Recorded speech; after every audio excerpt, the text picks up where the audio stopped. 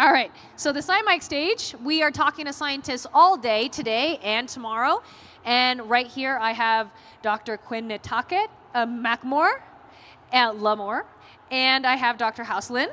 And we're going to be talking about misinformation, which we all know about in our hearts. And so I'm going to let you, Hause, talk first about what is your area of research and what are you going to talk about in your session.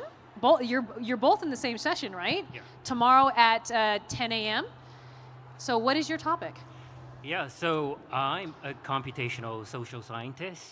And for the last couple of years, I've been trying to understand misinformation, why people share it, and you can have the mic a little bit closer up here, so just we can. Why people share it, and what can we do to reduce its spread. So, and I think like what we said, misinformation, unfortunately or fortunately for us, I don't have to actually explain why it's an issue. Yeah. Right. So. Well, you could give us one the best example. You kind of you're at a dinner party and you're like, this is an example that you might have heard of misinformation. I think it's pretty obvious. It's I think the example that we always give is the elections, right, of 2020 and the pandemic. I think that really solidified, to everyone, the public, everyone, academics, everyone, literally technology companies that, oh, this is a problem. We need to do something about it, right? The pandemic, basically. Yeah. Right. So I think, and there's a lot of pressure since 2016, the first election where Trump was involved, but in the last 8 years or so, I think there's just been so much research on it and pressure on technology companies to come up with solutions, and that pressure actually led them to come up with interventions and ways of reducing misinformation online. And the current state of the art are so-called content-specific solutions that you can see on the slides on the left-hand side, right? And they just require a lot of manpower, fact-checking, and machine learning classifiers. It's very, very effective, right? If you can get them to work, right? But there's a huge limitation, and that's my research in the last few years. What can we do to address these limitations, right? The limitation here is about coverage and speed. Right, there's so much content being generated every single minute or even second. Right, what can we do? Right, there's just so many humans that can go around fact-checking every piece of content, and there's only so much algorithms that we can have, right, to fact-check everything. So we decided to come up with these kinds of new interventions that cause content-neutral interventions that don't require you to identify, oh, what are the kinds of content that people are sharing that are fake. So it's contrasting these two approaches, content-specific versus content-neutral. And so can you explain real quick, what do you mean by content-neutral? You mean you don't have to find a specific instance of misinformation to address it. These are general things that we should be doing in society. Exactly. Okay. Yeah, so it's a really interesting approach that we've been working on for many years, and there's so much evidence that we've built up over the years now. But what's lacking is the scalable field evidence from actual social media platforms. Basically, it just involves, I study decision making, I build computational models, and I've realized that often people have really good intentions. Most people actually care a lot about sharing accurate content online. They care. If you ask them, about 95% of people can care about it. Yeah. But what is going on is that on social media, right, it's a really distracting environment, and the algorithms are promoting really engaging, sensational, and viral content that it kind of makes you forget that you actually care about accuracy. So can we do something to leverage that? Right. So, and the solution that we came up with was very simple. So simple that you think, why didn't I think of that? Right. It's remind people to think about accuracy. That's it. Before we go to the slide, though, I want to, Dr. McLamore, do you have anything to add? Because he's talking about misinformation versus disinformation. So can you kind of talk about that? I can. Yes. Okay. So. Misinformation is sharing information accidentally that may not be true. Intentionality is not assumed. Pretty much everyone does this at least once if you're online in any degree of time. Disinformation is not like that.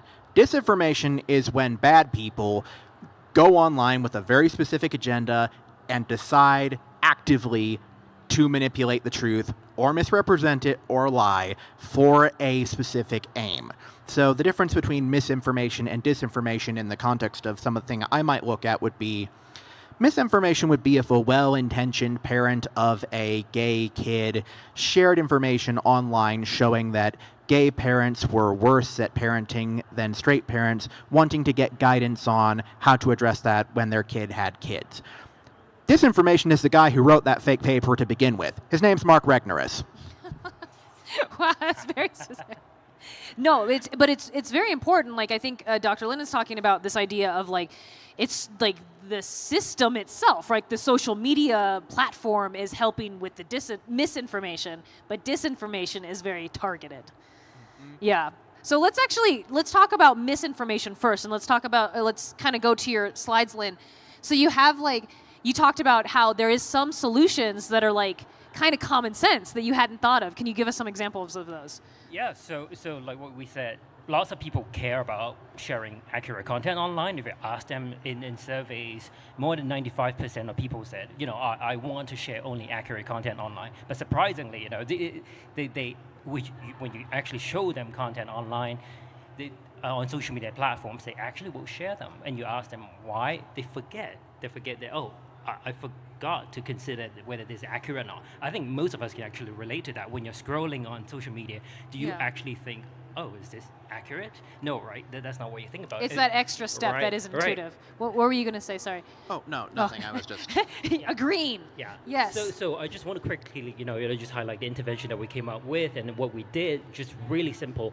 We decided to just scale up the intervention on Facebook and Twitter. So we ran really large, hundreds of thousands and millions of users, and targeted them with ads, digital ads. Ads are often used to sell products, but we decided why not You're going to sell truth. Sell truth, or not truth, you sell more of a way of thinking. Okay, so a way of thinking, because truth can get, who decides what is truth, right? No. That's the problem in this field. Maybe sell that extra step. Exactly.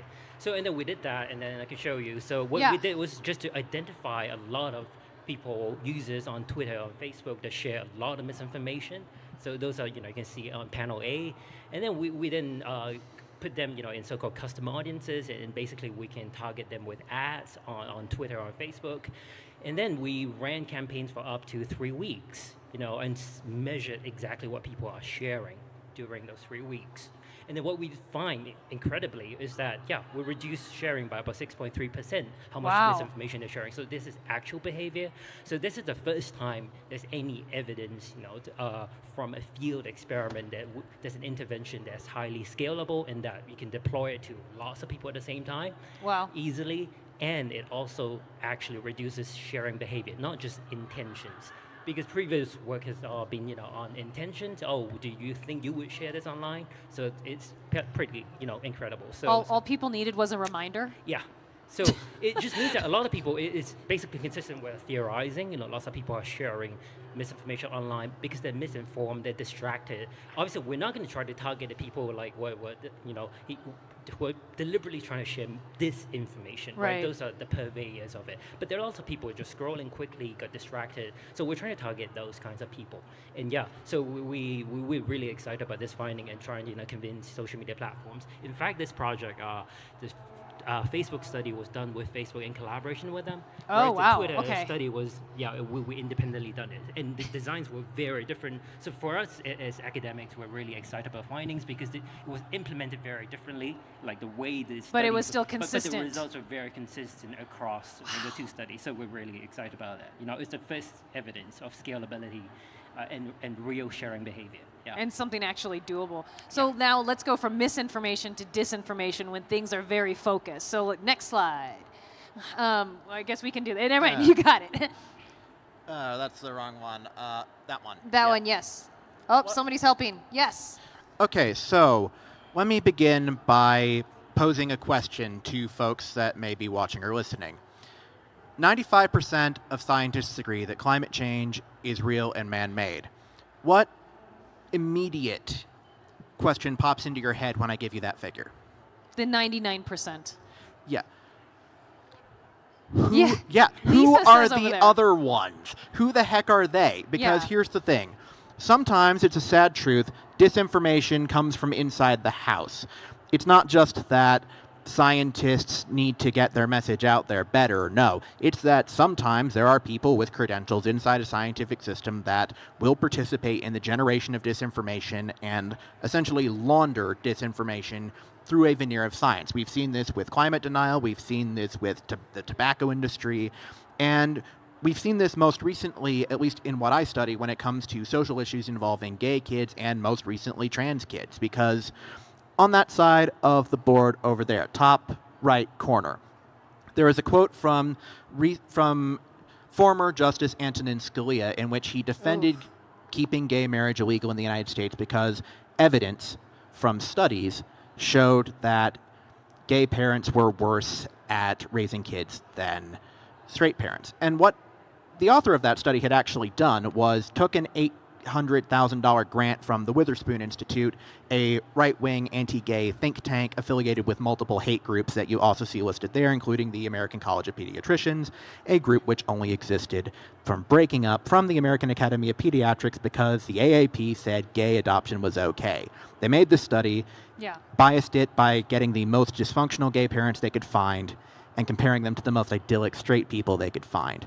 And then years later, what I'm talking about on my talk, more or less the same thing happened, but without even the right-wing money when it came to trans kids and the concept of rapid onset gender dysphoria, a concept which originated by studying no children whatsoever, but by asking parents in multiple forums opposed ideologically to their kids transitioning about their estranged children and why they thought their kids became trans. Oh, no.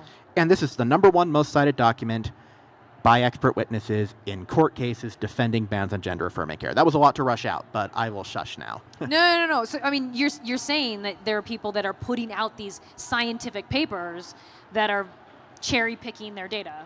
Cherry-picking their data and also informing the participants, in the case of ROGD, of the hypothesis. The recruitment ad literally tells them what they're trying to do. And worse than that, it was actually promoted in right-wing newsletters like National Review and on groups like the Alliance Defending Freedom's site while the study's data collection was ongoing. They actually linked back to the study so you could take it after you read the story, which assumed that it was real. Okay. Wow.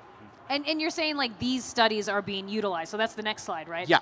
These studies are being extensively utilized. Oh, my God. It's all right. Okay. It's going to be fixed. All right. I can't see very much right now, but I swear I thought this would look bigger. No, there it is. Okay. So here's the thing. I did some work with the Southern Poverty Law Center, reading through every expert deposition and expert witness testimony from the 4 longest-running cases in which the state had to defend bans on gender-affirming care for youth. And I found a few things that were interesting. First, all of them cited more or less the same pieces of evidence for the same arguments. That paper I discussed was their #1 most cited source. Much of the rest of the sources were commentaries that they themselves had written in sympathetic journals that they were on the editorial boards of. And here's the thing, though.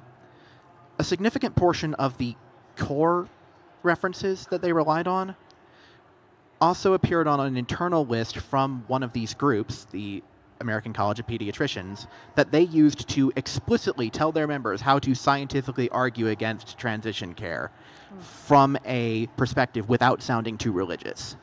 And so if you compare the overlap, that's the yellow dots on the screen, of those references to the references in that internal document, you will see that there is a significant portion that overlap, not the least of which because a number of the expert witnesses, including Paul Hrues, most notably, were members of that group. So here's the thing. This is all very policy-based and talks about what will affect lobbyist groups and politicians seeking to justify policies they want to do. But what House looks at is what individual people will do. So in terms of where I'm going next, I do want to shout out the right-hand side of that slide. I know we're short on time. Is about how we try to see whether this strategy works on lay people. And I have both good news and bad news. Okay. Hit us with the bad news first so we can end on the good. The bad news is that people don't actually seem to care whether a person conveying information to them about gender-affirming care has a degree or not. So what we did in this study is we got a bunch of participants on Prolific, an online sampling platform. Okay. We balanced them by political affiliation, and we measured them before and after giving them misinformation. We told them false information, and the information was allegedly conveyed by either a professor or a layperson. And here's the thing. Mere exposure to the misinformation made them actually get a 10% lower score on average on a true-false quiz that they themselves had taken a week before, and endorse conspiracy theories more, and it did not make any difference whatsoever whether the person had formal expertise or not. Yeah. But the good news is, it doesn't make any difference whether the person has formal expertise or not. So if a person is a hack who goes up to launder their stuff through a scientific journal, that doesn't seem to give it much credentialing or impact with people. Instead, this information susceptibility seems to be rooted in individual differences in motivated cognition. My colleague, Catherine Wall, I actually listed here, looks into this much more than I do, but she has a model that's beginning to look into how individual people have what motivations contribute contextually to this specific domain. Layer that on top of the stuff that Hause looks at more generally and apply that to social media, and there is a way up. Expertise on the part of people spreading the disinformation should not interrupt that.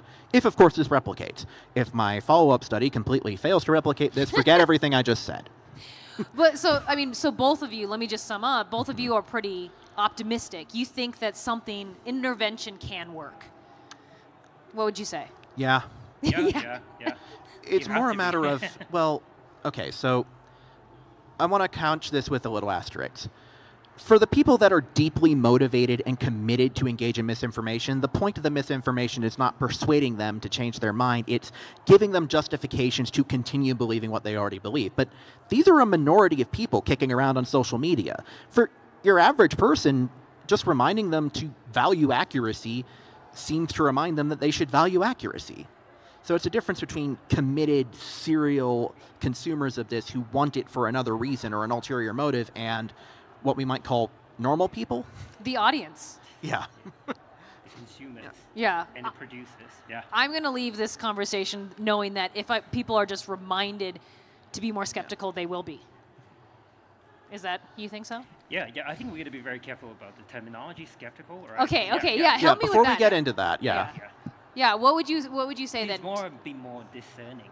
Discerning. Right, because skeptical in academic jargon, it means you just distrust everything. Including false information. More discerning of... Including true information. Okay. Yeah. How would you... I'm going to give you the last word then. How would you say...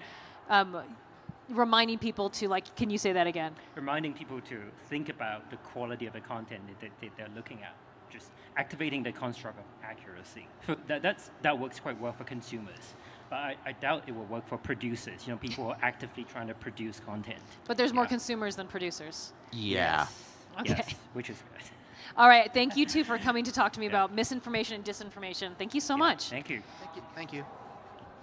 Yay! That's the last one for today. Come back tomorrow. Yay!